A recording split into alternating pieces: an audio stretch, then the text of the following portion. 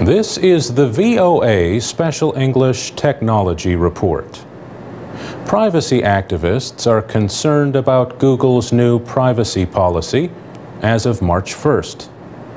The company says one main policy is replacing more than 60 separate policies for different products. Activists say the changes will make it easier to track the activities of users across Google's many products, from Gmail to YouTube. Mark Rotenberg heads the Electronic Privacy Information Center in Washington. He says Google's aim is to create a single unified profile of its users. We believe that not only is that a threat to privacy, we actually believe it is illegal because last year Google entered into an agreement with the U.S. Federal Trade Commission in which they said they would not engage in that kind of data sharing without the explicit permission of their users. Google says its new policy will make it simpler for users to share information across services like Google Search, Gmail, and Google Calendar. And it says the new policy will help personalize each user's experience.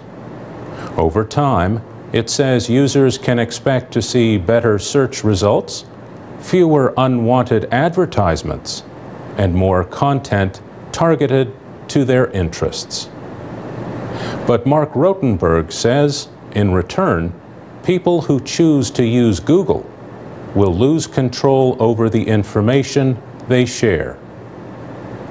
The type of information you might provide for an email service, for example, such as your address book, is different from the type of information that you might provide for a social network service.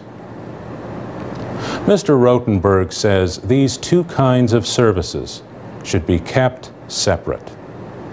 In our view, Google is actually undermining a very well-established expectation of privacy, particularly for popular internet services like electronic mail.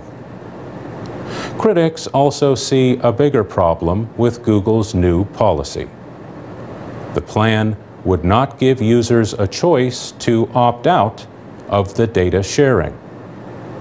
Mr. Rotenberg says, in our view, if people want to make their personal information available, they certainly should have the right to do that.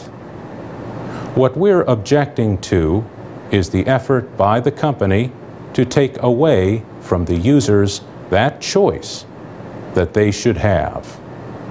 Google says it will not be collecting any more data than it does now. And it says users will still be able to control many privacy settings. For example, they can disable their search history and set Gmail chat to off the record.